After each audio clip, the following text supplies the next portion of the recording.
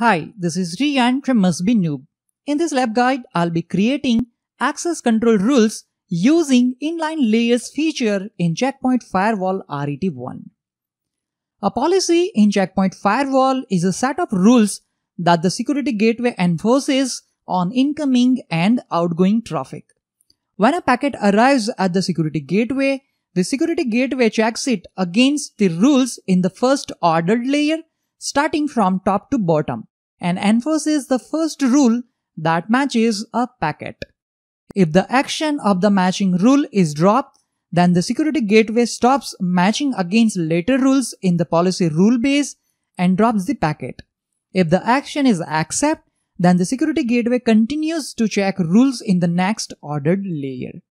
If none of the rule in the ordered layer match the packet, then the explicit default cleanup rule is applied. Now suppose if you have 1000 rules on your firewall, when a packet arrives at a firewall will start checking rules to match the traffic. If the rule match at line number 800, then it will consume lot of resources from your Checkpoint firewall. To fix this, Checkpoint has a solution named Inline layers. An inline layer is a sub-policy which is independent of the rest of the rule base. The inline layer has a parent rule and sub-rules. The action of the parent rule is the name of the inline layer. Create a parent rule for the inline layer. Make a rule that has one or more properties that are the same for all the rules in the inline layer. For example, rules that have the same source or service or group of users. You will have a better idea when I create and apply the inline layer rules in this lab guide. Let me show you the lab topology which I'm going to use in this lab guide. Already I have configured hide behind the gateway net for this LAN segment. I have also created the required access control rules in firewall to allow the internet access traffic. Let's check internet connectivity on our Windows 7 computer, which is part of the LAN segment. Let's click on Internet Explorer and try to access google.com website. Fine. So this Windows 7 computer is currently connected with internet.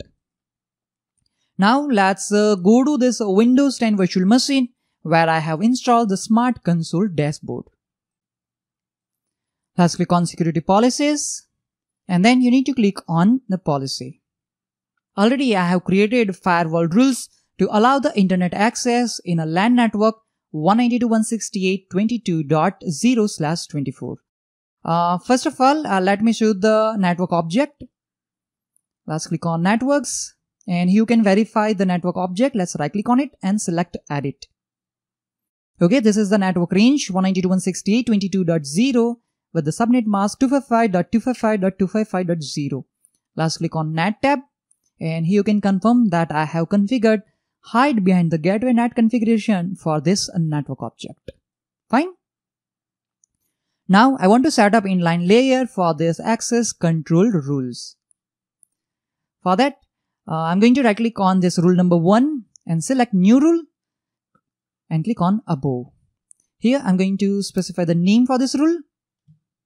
I'm giving name internet access rules. Now you need to define the source. Already I told you that in a parent rule for the inline layer, one or more properties that are the same for all the rules can be part of an inline layer.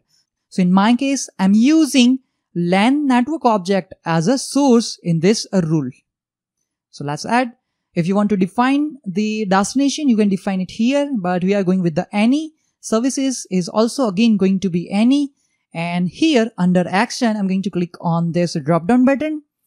And this time you need to select inline layer and then you need to click on new layer. Now suppose if you have any existing inline layer, that time you can edit that layer from here. But we don't have any and that's why I'm going to click on a new layer. It will ask you to enter an object name for this inline layer. Here I'm giving name Internet Access Inline Layer. It is a best practice to share layers with other policy packages when possible. And to enable this, you can select multiple policies and rules can use this layer checkbox. Now I'm going to click on Advanced Here you can configure the implicit cleanup rule to drop or accept, and by default it is set to drop, and that is recommended. Now I'm going to click on OK.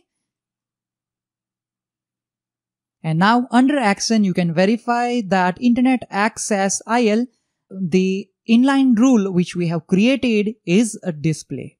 And here you can see default cleanup rule, source is any, destination any, service any, and that is going to be action for drop. Fine? Fine, so this is our parent rule and this is our child rule. Now if you want to create a new rule under this inline layer, then you can right click here and select new rule above this default cleanup rule. Okay, and you can specify the name. Now suppose if you want to drag this existing rules under the inline rule, that time you can do that as well. Let's select rule number 2 and drag it under this main rule. So now you can see it is 1.1. Let me delete this. Not disable.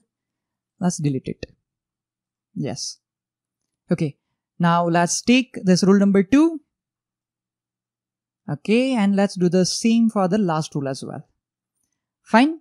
So now when you collapse it, you can see we have only one rule for internet access rules, and the source is going to be LAN. Now when the packet match with this condition that if source is coming from the LAN segment, then the action is going to be internet access inline layer, and then it will expand and start checking with this rules. Fine.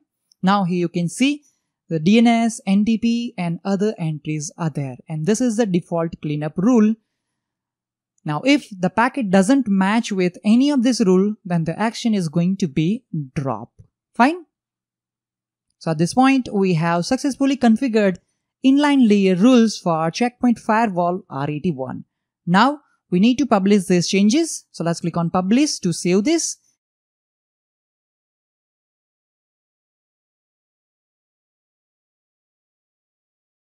And now let's click on install to push this rule.